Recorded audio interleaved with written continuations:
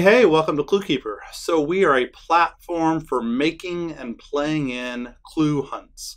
You can play in the clue hunts from an Android or iOS app, and you create the clue hunt from our website. Goal of this video is just to keep it kind of short, give you an overview, and try to get you to answer 3 questions, right? So first off, what is a clue hunt? You probably already know what a clue hunt is, but I'm going to tell you anyway. What is the ClueKeeper platform all about, and how might you fit in? So first up, what is a clue hunt? Well, what a clue hunt might be, I'm going to give you a couple of different examples, is it might just be a location-specific activity, right? So maybe it's just as simple as, we give you a picture, we say, hey, find this like insect stamp on the wall of the museum. Tell me in what years was this stamp used, right? So one of the big things about ClueKeeper is we try to make it very real world. So it's not just like puzzles that you can solve on your app. There are a couple like that. But it's actually getting you out somewhere to solve this clue that has some type of solution. Maybe in a different clue hunt, they just wanted you to see this really cool bell, right? So the clue is like, what's the third letter from the fifth line, and then the second letter from the first line, and that has a solution, and that takes you to some other interesting location. The background of these clue hunts is with what I would call a puzzle hunt. These puzzle hunts, there's a lot of different people that have been making these. There's a lot of different groups over the US and throughout the world that make these. But it's a very cryptic puzzle. It could be something crazy. So here's some examples of pool balls that you have to figure out, hey, what does this mean? How does this get me to a solution? These are typically played by teams of 4 to 6 people. This is where ClueKeeper's background has always been. We love these puzzle hunts. People that work at ClueKeeper have been doing these things for so long, it's crazy. There's a lot of different companies and organizations that make them, and there's a lot of people that play in them, and I have no idea why, but I love them as well. They're just so much fun to play in these puzzle hunts, right? And that's obviously one thing that you can use ClueKeeper for. It's what almost everybody is using it for, but there are other things you could do with it for a more generic clue hunt.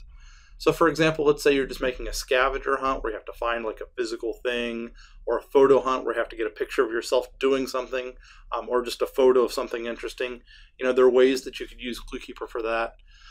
Also, the way that I've always used ClueKeeper, so I make a lot of puzzle hunts for our college, and I really just want people to see our college, right? So I want them to go do different things. But it's kind of boring to just say, hey, go here, go here, go here. So I frame it in pretty simple clues, right? So I have clues at different places. And really the goal is to get these high school students to see our campus and really understand who we are. Here's another what I would call guided tour that was at Disney World. And really those are more about the place than the puzzle, right? And that's definitely something that you could do with ClueKeeper. Really, though, I should ask you, what is a clue hunt in your mind? Because a clue hunt could be a lot of things. It could be a promotional tool, could be something you're using for team building or networking, TV show, you name it. There's a lot of different ways you can make something that's a clue. It could be an activity or a puzzle, has a solution, and then it kind of moves on in the hunt.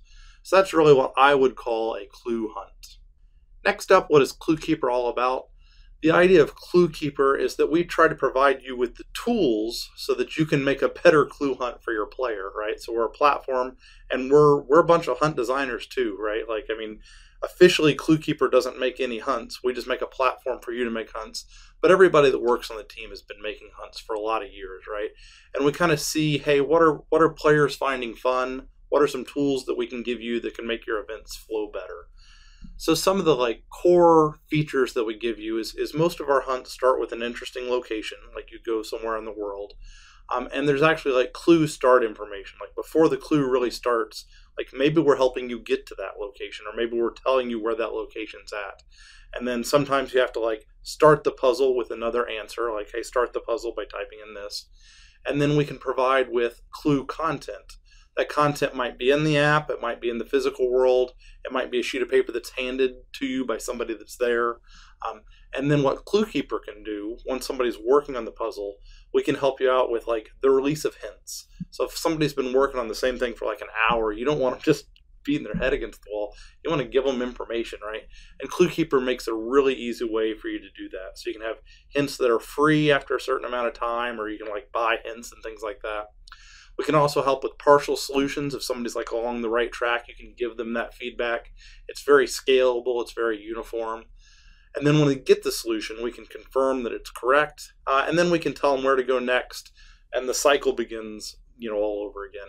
It seems like really like simple core features, but if you've ever run a puzzle hunt, these things are really hard to do with like a pencil and paper, right? And it really, software fixes it, and we're giving you the tools that you can use to make your hunt better. You don't have to be a software developer. You can just use the tools that we've made for you. We also have a lot of other fun features. I'm going to tell you about just a couple. One of them that I think is really fun is we've partnered with a company called Zapper. What Zapper does is Zapper gives you augmented reality support. So you can point your mobile device at something and you can see what's there, but then you can actually like add things to that environment. So here it's like pointing at a receipt, but you can see there's actually more stuff happening on the phone. And you can go visit their website and learn a lot more about Zapper. But just to kind of like get you thinking, like maybe this bug puzzle that we mentioned, instead of just finding the bug and pointing at it, maybe you could, when you point at the wall of stamp insects, they could like start moving, right? Maybe the animals could like walk a letter, and you could like have that be the solution to the clue, or maybe like with the bell, like it could be like an overlay of a video of somebody like ringing the bell or something fun like that, and then like maybe it's Morse code, who knows, right? But there's a lot of interesting things you could do with Zapper, and I think that's a feature where you can really add value for your players, and that's something we provide for you with the tool. We also add a lot of features for like scoring and leaderboards, so you can go see the leaderboard to see how you did. Competition can actually be really fun. Like it can give you like a purpose for like trying to do this thing, because otherwise you're like, why am I doing this? And competition can actually be fun sometimes. And we give you like different scoring systems you can use as a hunt creator. We provide a way to make hints like free, time released, or charge points if you would like. And there's a lot of interesting like competitive things we can add. You can also turn all the competitive things off if you don't care about having a leaderboard at all. That's totally fine with us. We also have a lot of features for real world integration. Let's say you had a clue that was available on Golden Gate Bridge. This is kind of a picture of the back end where you mark that spot on the map. And then you can tell your players, hey, I'll just make a button that says take me there, and it'll launch navigation support. Most people are using their smartphone to figure out how to drive places anyway, and with the ClueKeeper app, you can just say, hey, take me there. And if that's not your clue to like for where to go, we can just get them there in an easy way. We can also confirm that people are at places, right? So if you say, hey, this clue doesn't unlock unless you're standing in the middle of the football field, we can check the GPS of that device and we can make that a feature for your clue. And there's a lot of different things you can do with it. I won't go into all the different features we do, but I mean, there's just a ton of things. Like if one team member enters an answer, everybody sees that answer has been entered. Or if you want to close down a location and skip teams over it at a certain time, we provide features for that too. Like I said, we're hunt designers. We're trying to think of these tools that you want to try to make better experiences. So that kind of brings us to the last question of how might you fit in with this. So one way you might fit in is as a player, right? We need players to play these hunts. It's a lot of fun to be a player. Being a player is really easy. You download the app, your Android or iOS device. There are two different ways that you can play. You can play in someone else's hosted hunt. If that's the case, they'll give you a 6-digit code.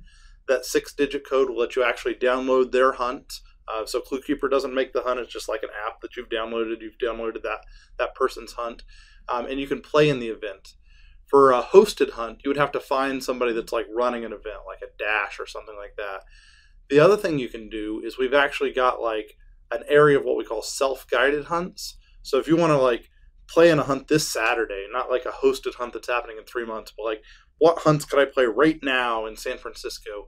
You can come into the app and you can actually purchase one of these self-guided hunts, and it's very on demand, and it's another distribution channel if you want to play in hunts.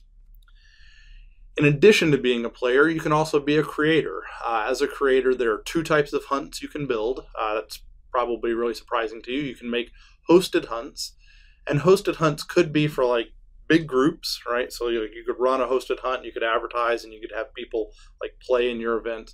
They could also be like small things. Let's say your family Christmas, you just want to have a little puzzle hunt, right? That's totally doable. That's another hosted hunt. Hosted hunts, the only people that know about them are the people that you give the hunt codes to, and those are the only people that are playing it. We've got a lot of partners who work with us. I thought I'd just show some of their logos. We're really excited about the people that we have making puzzle hunts with us. So the question of how might you fit in, it really comes down to player, creator, or both. I'm hoping you'll choose both because I find that just a ton of fun to start making these things. Really, though, I want you to do whatever you find fun, right? So if you find it fun to play in these things, that's great. Look around for them. If you find it fun to create them, do that. So where do I go from here? What are the next steps in getting involved with ClueKeeper? First, I'd say look around our website some. Look at some of the different pages. We've put a lot of thought into the info that's up there. So just go through and read some things. If you're interested in being a creator, there are also a few more creator tutorial series. So you can go over to the tutorials page. You can watch simple hosted hunts and also self-guided hunts. There's a lot of fun stuff up there. If you want to be a player, just click on Find Hunts. See if you can find some hunts around you. Maybe it's a hosted hunt, an event you can play in, or one you can download and just play right now.